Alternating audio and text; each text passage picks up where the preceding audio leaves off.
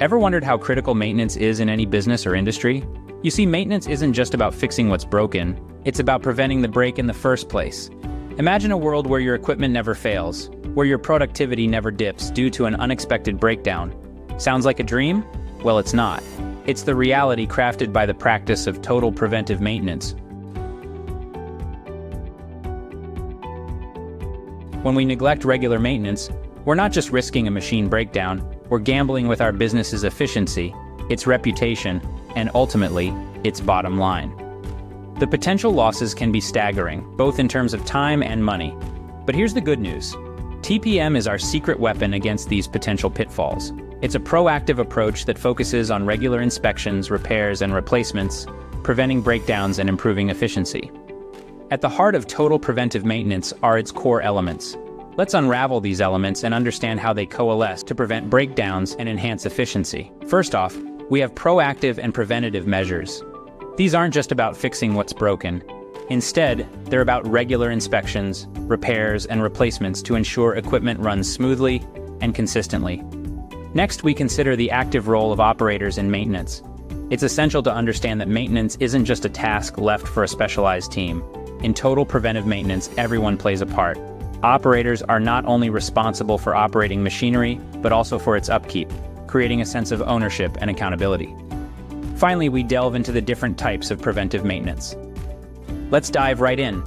Firstly, we have periodic maintenance. This is pretty straightforward.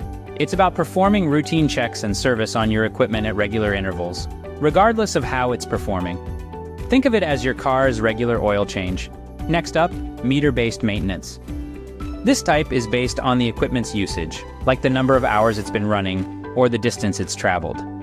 It's kind of like taking your car in for a checkup after it's clocked a certain amount of miles.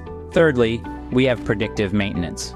Now, this is where things get a bit techie. It involves using data analysis and condition monitoring tools to predict when a piece of equipment might fail, so you can fix issues before they become a problem. Lastly, there's prescriptive maintenance. This is the most advanced form. It not only predicts failures, but also recommends the best course of action to prevent them, using complex algorithms and machine learning. Each type of preventive maintenance plays a critical role in TPM, ensuring equipment is always in prime condition. The strength of total preventive maintenance rests on its 7 pillars. Each pillar is a crucial component that contributes to the overall efficiency and longevity of your equipment. Firstly, we have autonomous maintenance, where operators take responsibility for their equipment, ensuring it's well maintained and functioning correctly.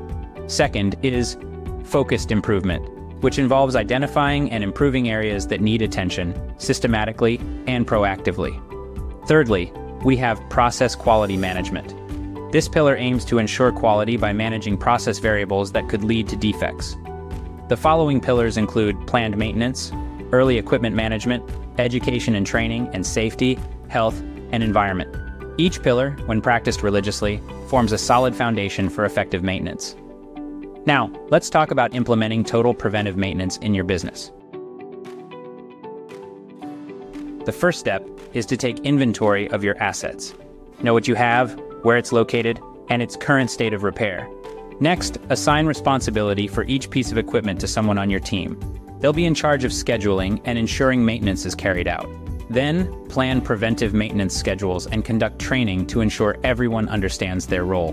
The final step is to continuously improve processes, making your TPM program a living, evolving entity that adapts to your business's needs. Implementing TPM in your business is a strategic decision that can save you from costly downtimes and inefficiencies. Now that you've learned about total preventive maintenance, what's next? It's time to take action. Don't just sit with this wealth of knowledge. Apply it to your business or industry. Use these principles to prevent breakdowns, improve efficiency, and increase the lifespan of your equipment. And remember, this is just the beginning. Our channel is a goldmine of information on a wide variety of topics. So, why not dive deeper? Hit that like button and subscribe to our channel for more informative videos. Thank you for watching.